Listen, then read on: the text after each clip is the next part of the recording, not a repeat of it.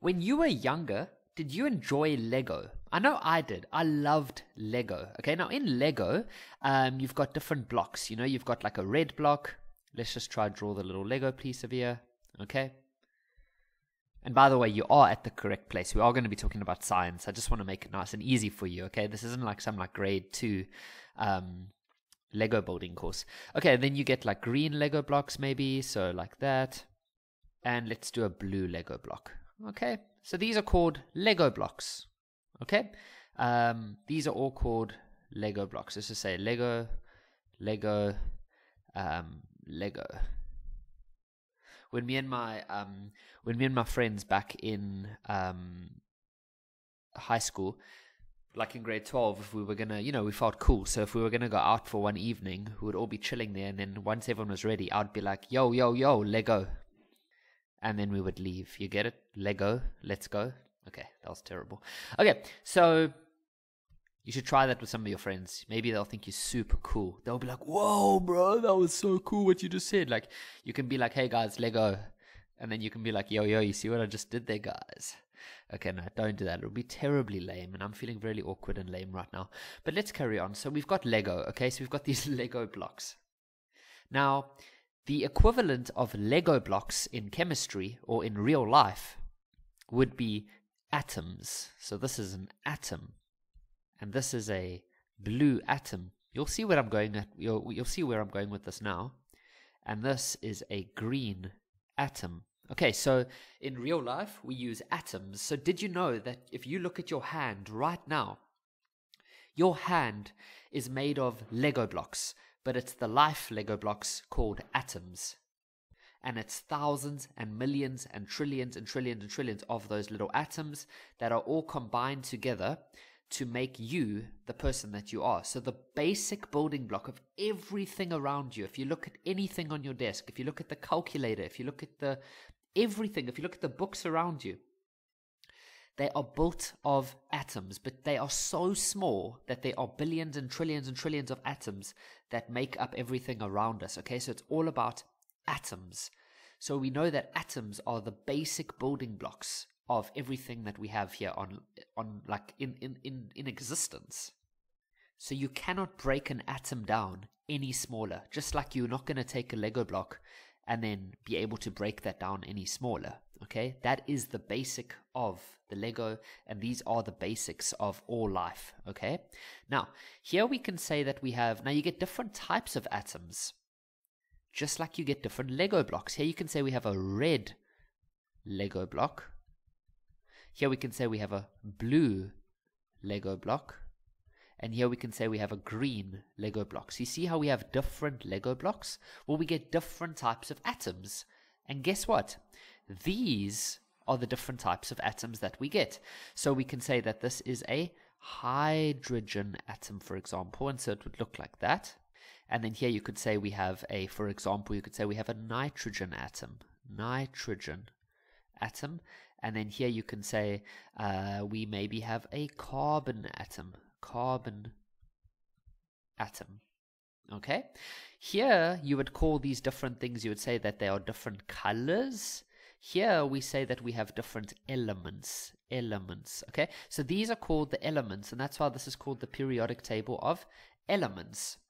So remember though that the bigger, the basic thing though is still called an atom. So this is just a hydrogen atom, this is a nitrogen atom, and this is a carbon atom.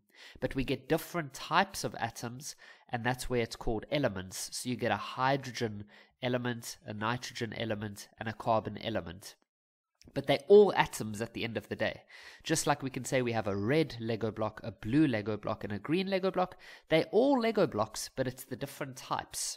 Okay? I hope that makes sense so far. I think it would, because that's pretty easy to understand, right? I hope so. So far you find up till there.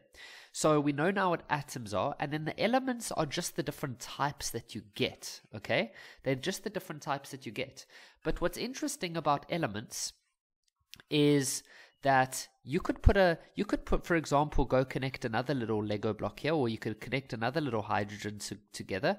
And would you say that this is still hydrogen? Yes, it is. So this whole structure is still going to be an element, and you could say that there are two atoms over here. So this is still the hydrogen element, even though there's more than one.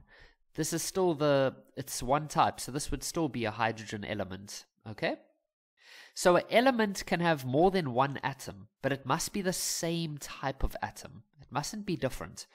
For it to be called an element, it can... So this is an element, but if I connect another one of the same type, then this, and this is still nitrogen, remember? Then this is still called an element.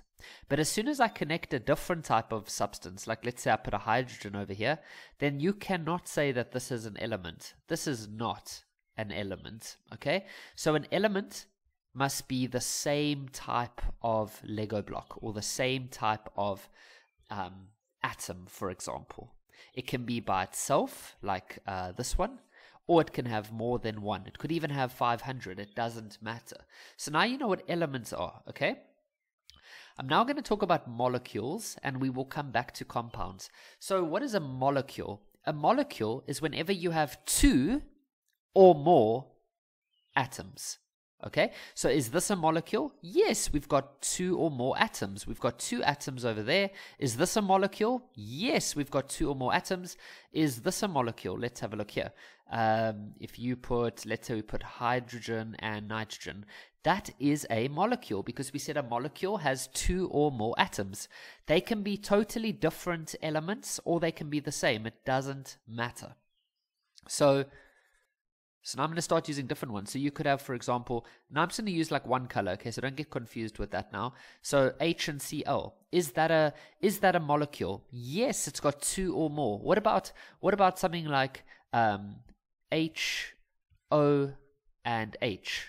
Is that a molecule? Yes, we said that as long as it has two or more of these atoms, then it is a molecule.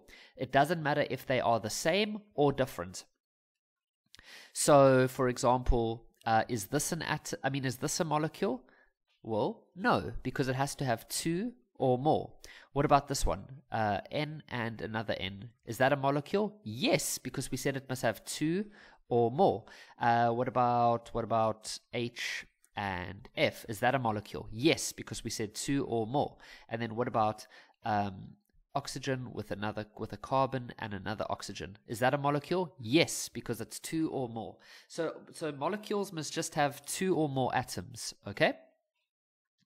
So molecule must have two or more atoms connected, or let's say bonded together. They must be touching each other. They must be bonded together. Right. So let me give you a little quiz just to make sure that you're understanding so far.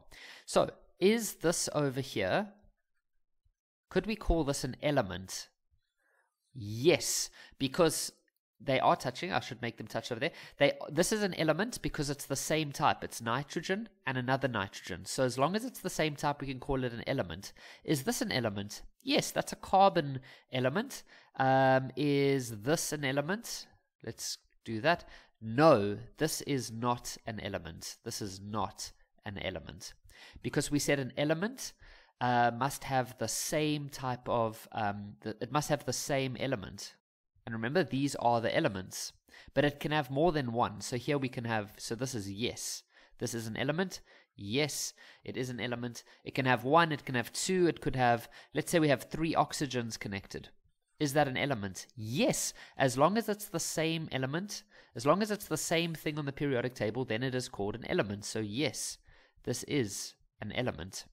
Okay, now, is this a molecule? Is this a molecule? Well, we said that a molecule must have 2 or more atoms. Are there 2 or more atoms here? Yes, so this is a molecule. Okay, is this a molecule? Yes, it's got 2 or more, so that's a molecule. Is this a molecule? No, because it does not have 2 or more. So we'll say no over there.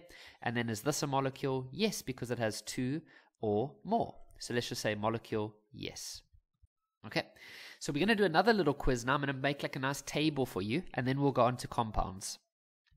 So here we go. Now here we're going to do four examples, sorry. Then I'll talk to you about compounds and then we'll be done. And compounds is really easy. And then we'll do like a little quiz at the end and then we'll really have a good idea of how all this stuff works. Okay, so the first one, is it an element? Well, remember, an element has to have the same type of element. Now this is not the same type of element. Here we have hydrogen.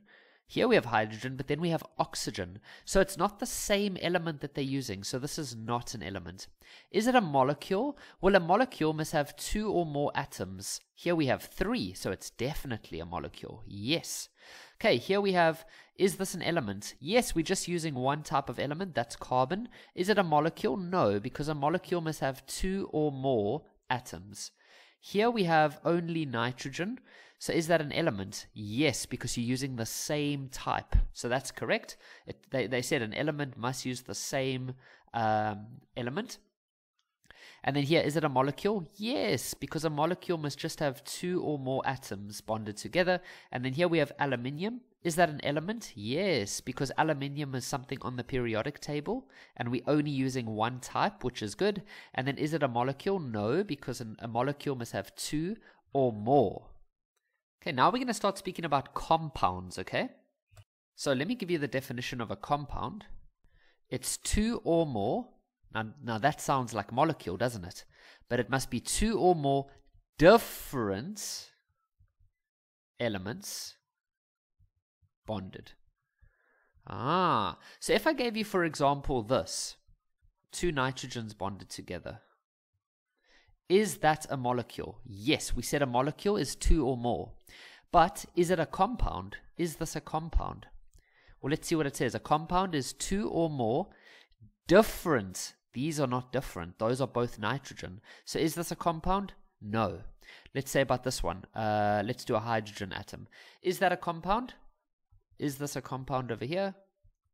No, because it says that a compound must be 2 or more different elements bonded together. So it's not a compound. So we'll say here no. What about this one? Okay, so is this a compound? Well, it says that it must be 2 or more. Okay, so we have got 2 or more different elements. Well, yes, we've got a different element. Look at that. We've got an oxygen and a hydrogen. So it's not only hydrogen. It's a hydrogen and oxygen. So yes, this is a compound. Let's do another example. Let's do carbon with oxygen. So is this a compound? Well, a compound must be 2 or more different elements. So these are different. Yes, that's perfect. Now we're going to go do a little quiz. So this one is a compound. Why? Because it's 2 or more and they are different. The ones are carbon, the ones are oxygen. So this is a compound. Now we're going to go do a quiz and we're going to go through everything that we've gone through in this lesson. And it's going to be a nice little summary for you to make sure you understand all the differences. Here is our final example. So here's our first one. It says it's just an atom of carbon. So is that an element? Now remember, an element only has one type of element from the periodic table. So this is just using carbon. So is this an element? Yes. Is it a molecule? Well, a molecule has 2 or more atoms bonded together. This is only one atom, so that's not a molecule. And a compound is 2 or more different atoms, so different elements bonded together. So it's not a compound. Okay, let's start with this one. Is it an element? Well, it's got 2 nitrogens, and an element says that it must only have one type of element from the periodic table. This is an element because it's only using nitrogen. Is it a molecule? Well, it has to be 2 or more atoms. So here we have 2 or more atoms. That's perfect. So it is a molecule. Is it a compound? Well, a compound is 2 or more different atoms or different elements. These are the same, so it's not a compound. Okay, what about this one over here? So is it an element? Well, an element only has one type of element. This one has hydrogen and oxygen, so it's not an element. Is it a molecule? Well, a molecule has 2 or more atoms bonded together. This one has more than 2, or it has 2 or more, so it is. Is it a compound? Well, a compound has 2 or more different atoms. This is two or more, and they are different. They're not only one type, so it is a compound. And I know that that's a question that's been on your mind. Can something be a molecule and a compound? Yes, of course. Now here we've got aluminium, or as the Americans would say, aluminum. So is it an element? Well, an element only has one type of element. Yes, that's just using aluminium. Is it a molecule? Well, a molecule has two or more atoms. This is only one atom. And then a compound has two or more, so it's not a compound. And so there we have it. I hope that from watching this, you now understand the differences of what elements mean, what is a molecule, what is an atom, what is a compound. I hope that that makes more sense.